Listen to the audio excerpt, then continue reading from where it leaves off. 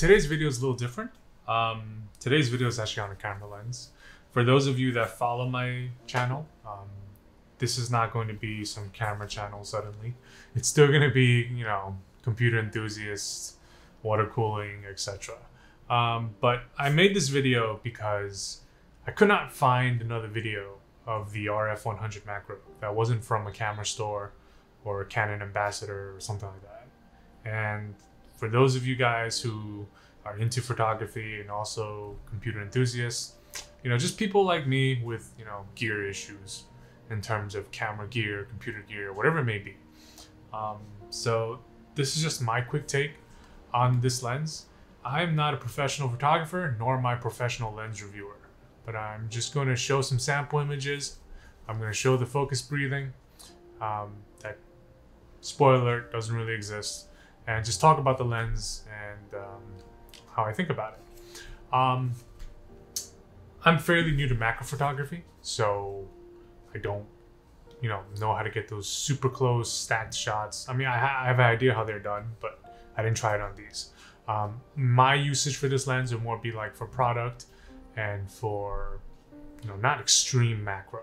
Okay, so with that said, I've had the EF version of this lens before, and while I no longer have it, I can tell you that with the adapter on, this lens is about the same length as the EF with the adapter. So EF plus adapter is about the same length as the RF100 macro. Now in the box, you get the lens, 2 caps, and you get a lens hood, and you get the good old Canon bag. Now, this lens is fairly light. It is plastic construction, plastic and metal, just like all the other RFLs. In terms of length, it's a pretty long lens. You can see this is the 50 and 35, which is, you know, got more girth, but you get an idea. Okay.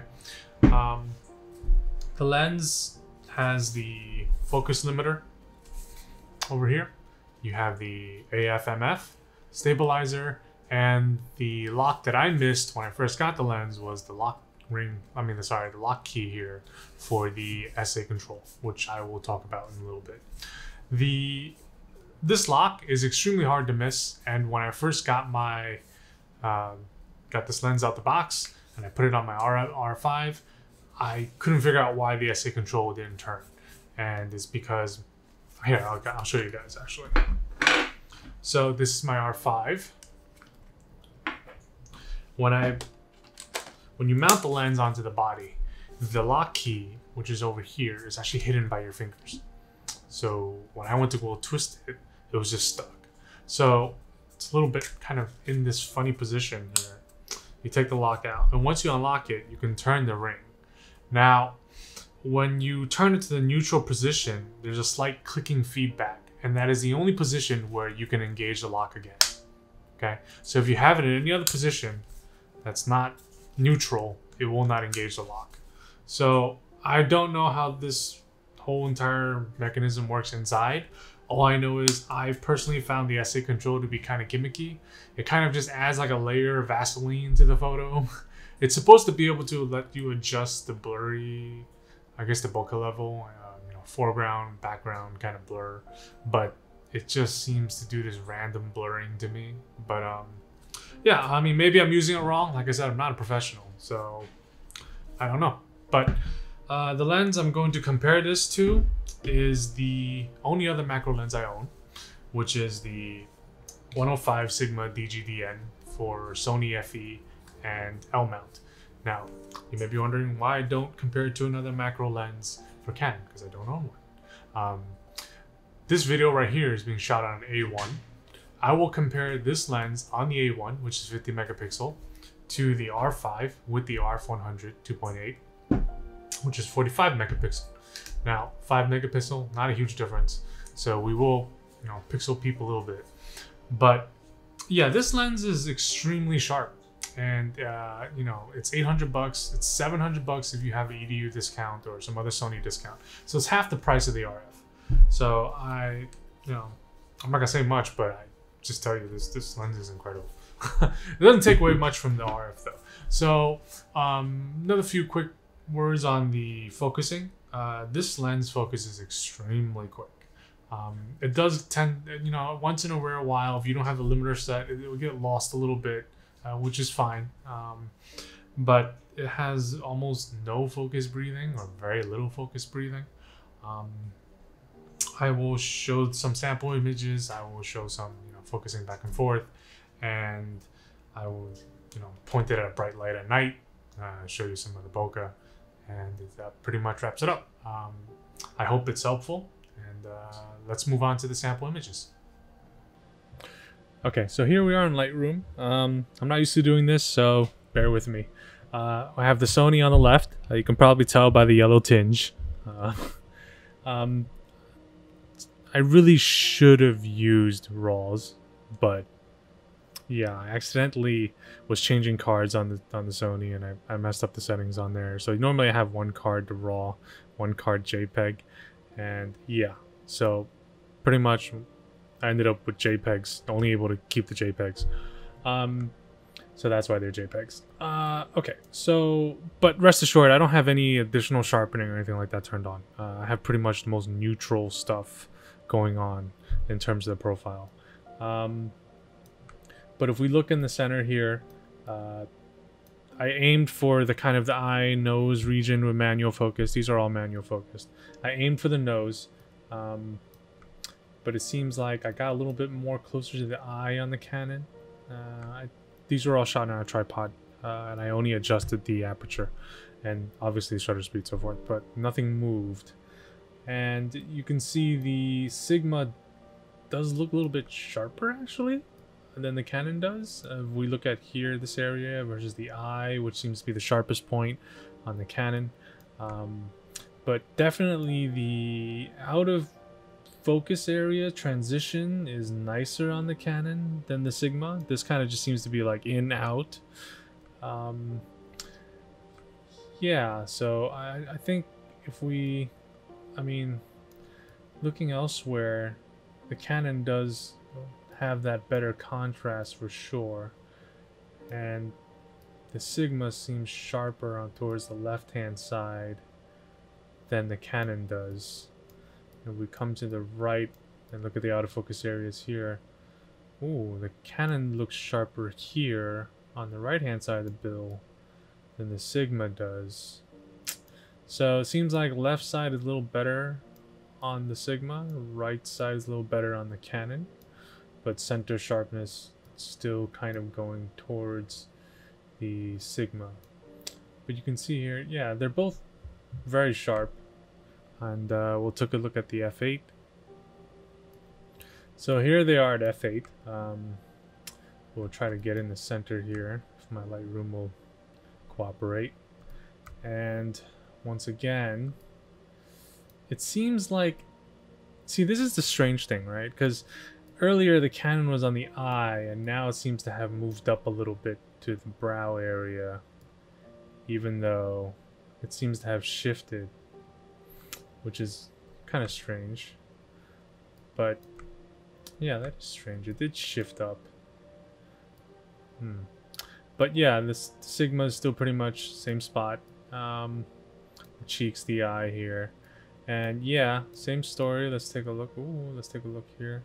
It's sharper on the left. See, as I go towards the left, you can see the Sigma is just sharper on the left still. And if I go all the way to the corner, yeah, it tends to blur out. But let's come back out a little bit, go to the top left, and yeah, the Canon is better contrast still, and they're kind of a little sharper on the top left on the Canon. And come here to the right hand side of the bill, the Canon is sharper for sure. Yeah, for sure the Canon is sharper here. You can just see that. That is a lot sharper and just more detailed. But dead center, which I guess if you're stacking shots in macro, whole frame matters. But center sharpness, I really do think the Sigma is sharper. Like, yeah, and the Canon shifted to this area over here. Yeah, so all right, next shot is f10. Probably should have stopped it down even more, but Sorry about that. I didn't think about that when I was doing it. So now here we are at f10. Let's come back to where I tend to focus. And it seems... Yeah, it seems like the Canon definitely went up a little bit more. That's strange. Yeah, it seems to like go up towards the forehead as I step down. But yeah, I guess really pixel peeping it seems that way. It does seem to have shifted a little bit. Maybe it's user error on my end, but that's interesting. Other than that, both are extremely sharp. If we come to the right, the Canon looks better for sure. Just all over, just looks a whole lot better. And if we come to the left, where the Sigma's been better for the most part, let's take a look here at this seal here. Yeah, the Sigma is stronger on the left-hand side still. Everywhere I look, except for this top corner. Wait, is that where it kind of lines up with his forehead? Yeah, right? It seems like this part, yeah. Huh. That's interesting. But, yeah, the Sigma is keeping up pretty good outside of the contrast area in terms of contrast. But yeah, so overall, I mean, they're both extremely sharp, and the Sigma has been pretty much like, you know, no one said anything bad about that lens at all outside of the focus breathing. It does kind of hunt sometimes. So here are some of the photos I took in the park. It was kind of late that day, or it was pretty much around 7 already, so the ISO is a little high. But yeah, I took this at 1/160th of a second. It pretty much came out sharp. Stabilization did its job. But yeah, I mean, overall in real world, I mean, these are JPEGs. I mean, straight out of camera. It is what it is. They're not. This is not on like any Vivid or anything like that. It's just on regular standard. For my standard setting, I think I do have. I think I have this contrast turned down by 1. And yeah. See, this is what I was talking about earlier. I remember when I took this photo, I tried to focus over here, and it focused here. So, I don't know. I mean, I can't reproduce that at home. I did try. But if we come here again, this is another shot, just some flowers in the park.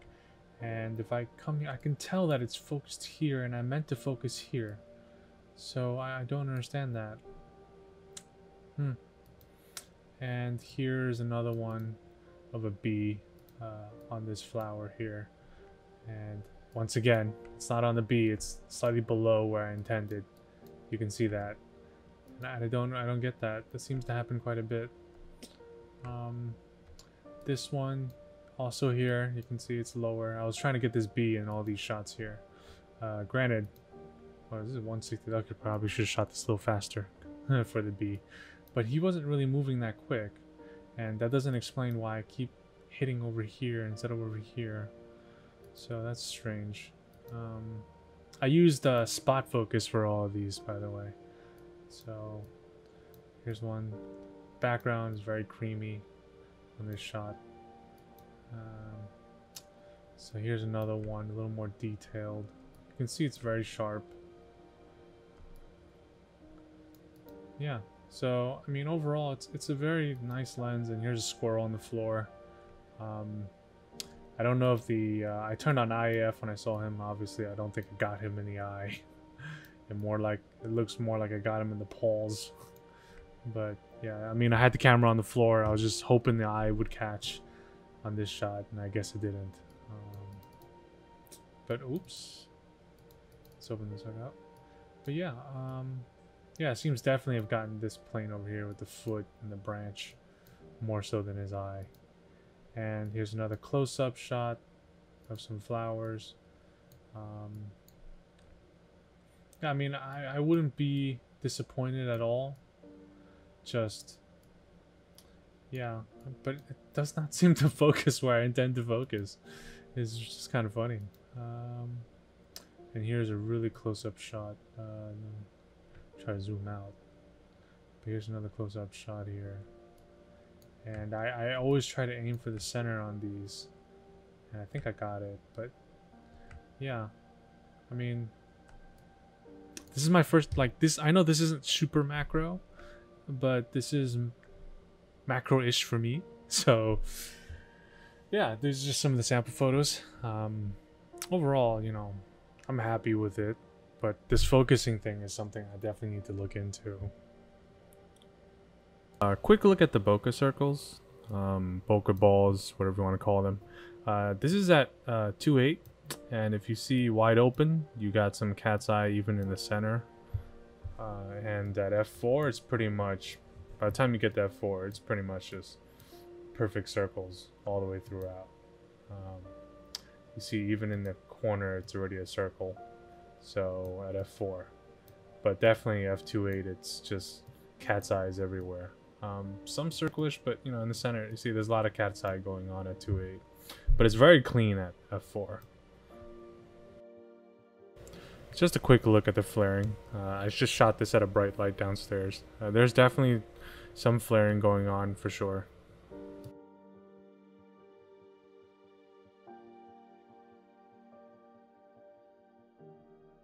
So I have the camera pointed at 3 objects in video mode.